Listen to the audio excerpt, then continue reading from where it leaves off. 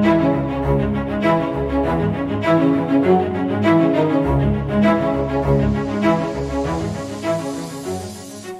guys, welcome back to another video with Infosec Pat.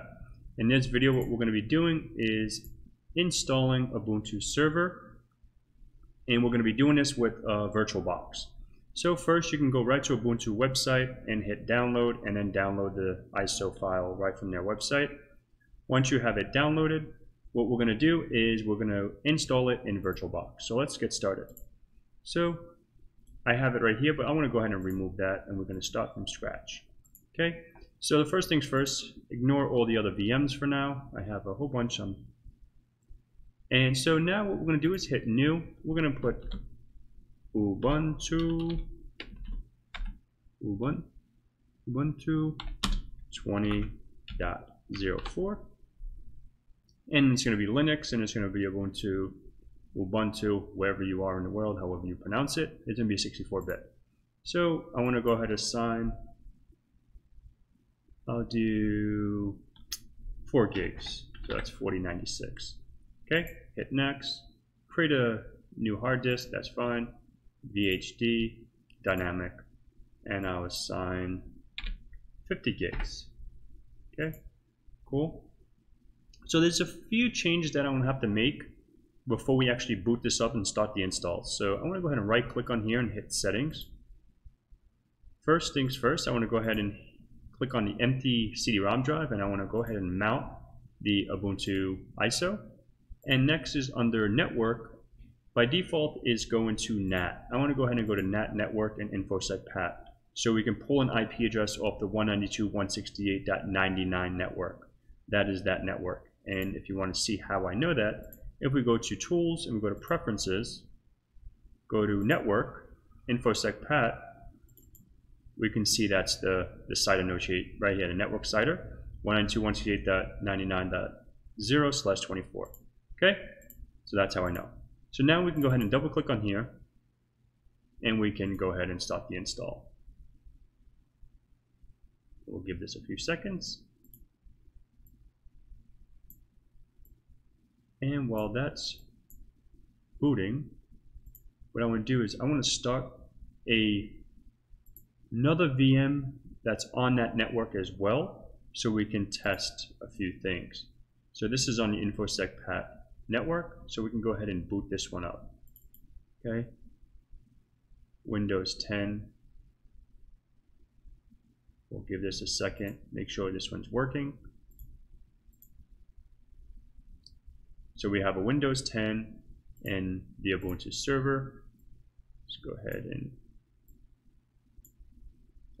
so while that's booting up, we can go ahead and continue the installation here. So we're going to go ahead and hit English. All right. So we're going to go ahead and continue without updating, just for the sake of time. And English US is perfectly fine. Hit done. And you see now my IP address is 192.168.99.20. I want to take a jot down of that so I don't forget. Give me 1 second. Even though I can do an if config or an IP address once it's logged in, but just for saving time. So we'll go ahead and hit OK, done, and go ahead and hit done. I want to go ahead and tab down to done and hit done. Yes, I want to continue. And then my name is Patrick. My server name is going to be Infosec Pat-SVR. Okay, Patrick, and then my password. Perfect, and then tab down to done. I'm not going to install that. Let's just hit done, and then tab down and let that go on its merry way to install. We'll give that some time. And now let's go ahead and open up our Windows system. So we do have internet connection, as we can see here, so we can test a few things. Let's go ahead and go to run CMD. Let's make this a little bigger just to so you guys can see. Let's do 24, that should be fine. It's a little bigger than I wanted, but it's fine. and then we can just do an IP config. So we have the IP of 192.168.99.10. Okay, let's make sure we can get onto the internet on that network, and we can ping Google. Okay, so that should be perfectly fine. Okay, so in the meantime, we're going to let this thing do its thing, and in the beauty of editing, we're going to go ahead and pause, or we're going to go ahead and start fast forwarding it. So from here, and then we'll resume once this is done. All right, thanks guys. All right, so here we go. So I want to go ahead and cancel update and reboot. Hit enter, and it's going to cancel the update, and then it's probably going to be rebooting the server shortly. So we'll give that a few more moments. All right, so now that is going to go ahead and reboot, and once this is rebooted, we'll see if we get into a logon screen, and we'll see where we have to proceed. Now let's go ahead and make sure our Windows box is still up. Okay, this one's up and running. Let's go ahead and bring these side by side. And if we remember correctly, it was 192.168.99.20. So we can do a continuous ping. We'll see if it pulls the same IP. We'll give this a couple of seconds while it reboots.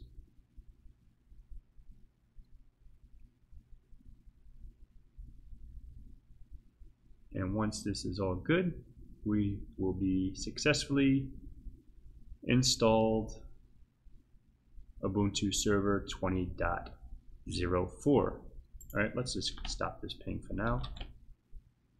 Let's give this a second to load up on the Ubuntu side. Give us a few more minutes.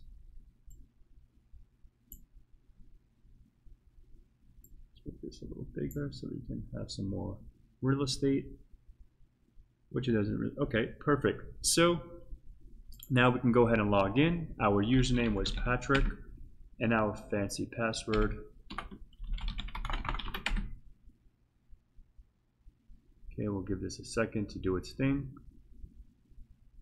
and hopefully we get logged in. There we go. So now we are logged in. Okay, let's do CLS. Clear, so we can just start from a clean slate. So we could do an IP address, so we can still see it's 192.168.99.20. Let's make sure we can ping it, and now we can ping it. You see that? So now, before we actually go ahead and try to let's just go ahead and right click on here to open up. Let me stop this on here really quick. And let's go ahead and open up Internet Explorer, and we can just go ahead and paste that IP address, or just type it again, 20. Okay, so as we know here, there's no web server listening on port 80 on that. Okay, so what we're going to do now is go ahead and install that and test it. Okay, so let's go ahead and let's do a little clear again. Okay, so the first thing is, what I want to do is I want to do a sudo. Okay, so I want to do sudo apt install, and then it's going to be Apache 2. Okay, and it's going to go ahead and ask me for my fancy. Whoops, I think I fat fingered that. And then it's going to go ahead and hit yes to continue. Okay, now this is going to go ahead and install Apache, and what we're going to do is we're going to make a few little changes, and I'll show you exactly where to go for that once this is done. It only should take a few seconds to install this. All right, so we'll give this a moment. It's about 98%. It's almost done. It's probably done in about, there you go, bada bing. All right, so let's do another clear so we can clean slate. So let's go ahead and cd into var www HTML. Okay, so we do an ls. We have one file in here, the index.html. So if we do sudo nano and then index.html, we're going to have a whole bunch of cool little things. This is the index.html file that we can modify and we can do some changes. So we're just going to make some, like for an example, the background. So we're going to go ahead and try to hit this again over here. So hit enter, and now we have Apache. You see that? Now the Apache server's installed. You can go ahead and read and learn more about it. So now you can see that it's installed. Now if we do netstat -an and then pipe. Oops. Pipe. Oh my god, I can't see. Pipe and then more. So we can see everything on one page. We can see, if we keep going down, we should see the connection right here to port 80 on that server. Okay? And this is our sequence number. All right, cool. So that's that. So now let's go ahead and come over here, and we want to make a quick change really quick to close out the video. So we're going to do it in the background color. We're going to go ahead and just change this